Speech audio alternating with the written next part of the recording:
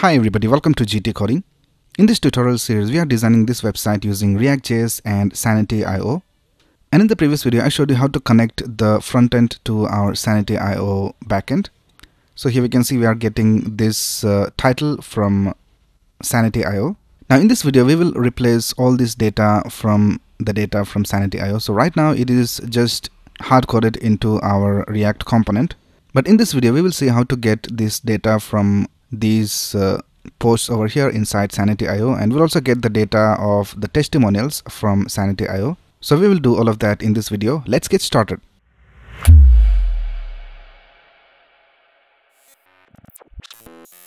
Right here, I'm in the app.jsx file, and this is where we have tested our code. And here we can see we are getting this title from the backend. So now we need to remove all this code from here, and we need to add them to the blog and the testimonial components. So let's go ahead and delete this h1 from here. Now we can see that the h1 is not being displayed over here. Right, we also need to remove this code from here, but we need to have the same code in the blog component. So I'll just cut this from here. So I'll just press Command X. And now let's go back to the blog component. Let's go over here to components, and let's go to blog and blog.jsx. And here let's go to the top of the component code, and here just before the return, I'll just paste the code. Now we also need to import useState and useEffect from React. So let's go back to app.jsx file, and I'll just copy this line of code and let's paste it over here instead of this line of code. And we also need to import the client. So here we can see we are importing the client. So here let's type import client from client. Now since the client is outside the blog and the components folder, we are having this .. two times. Right, now let's go to the app.jsx file, and we can just remove this from here. And we can also remove the import client from here. Now here in the blog.jsx file, we're going to use map inside JavaScript to generate all this code. So here we can see inside the content container, we have a division with the class of post. And then we have this division for the tag, and then we have the image and the title. So let's go ahead and delete these two posts from here, and we'll just have one post. So this is the post. So if you go back to our website, here we can see we have this one post. Now the next thing we need to do is we need to loop through all the items inside this posts, where we are getting all the posts using this query right here. So here inside the content container, let's go ahead and type some JavaScript code. So let's type posts.map.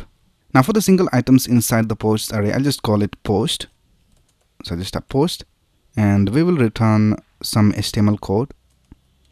So here I'll just type open parenthesis.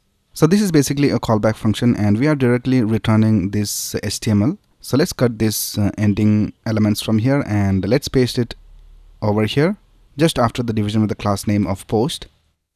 Now since there are 3 posts in our posts array, if you go back to our website, here we can see 3 times we have the code executed.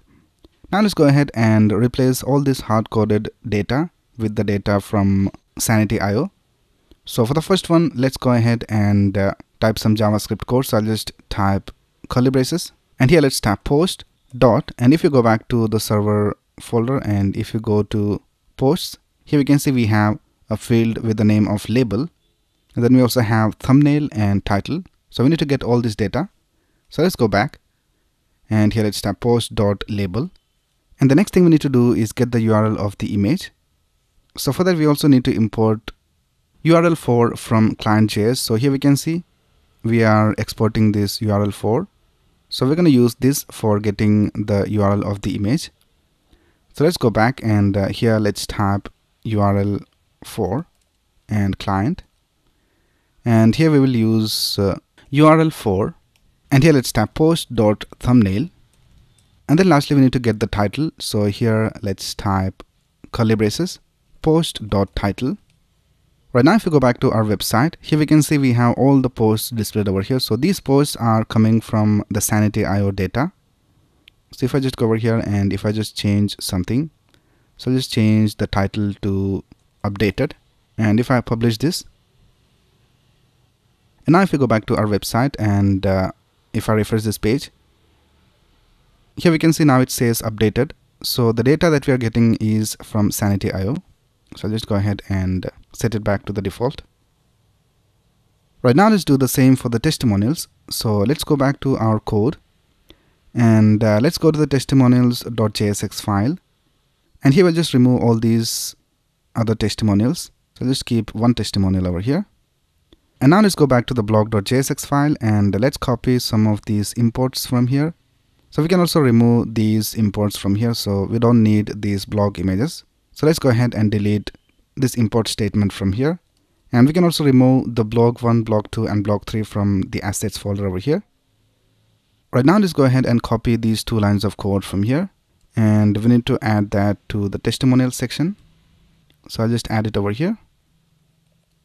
Now we can remove these 3 testimonial images from here because we're going to get that from Sanity.io, and we can also delete that from the assets folder.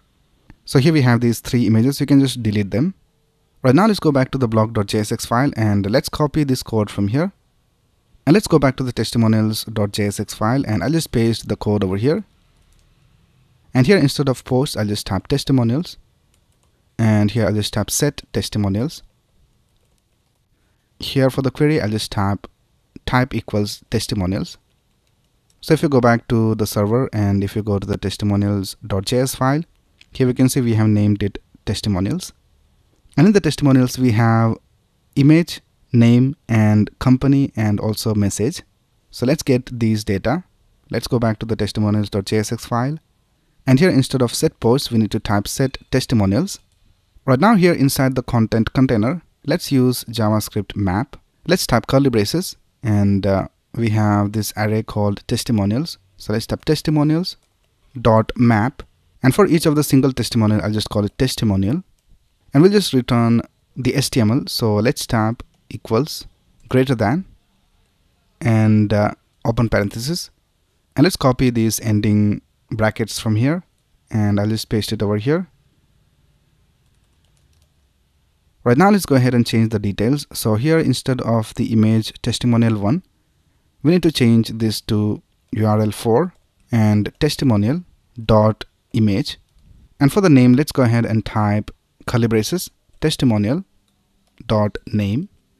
And for the company name, let's type curly braces testimonial dot company.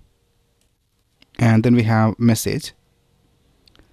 So here, instead of this message, let's type testimonial dot message. Right now, if you go back to our website and if you scroll down, here we can see all the testimonials are displayed over here, and all this data is being fetched from Sanity.io. Now here we can see there are 3 testimonials and 3 blog posts. But if we have more than 3 blog posts or testimonials, they will also be displayed over here. So when we fetch the data from Sanity.io, we also need to limit it. So if you go to the Sanity.io cheat sheet, here we have all the query cheat sheet.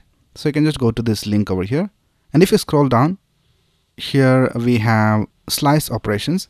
And here we can see we have type equals movie. And if you type 0, only the first item will be fetched.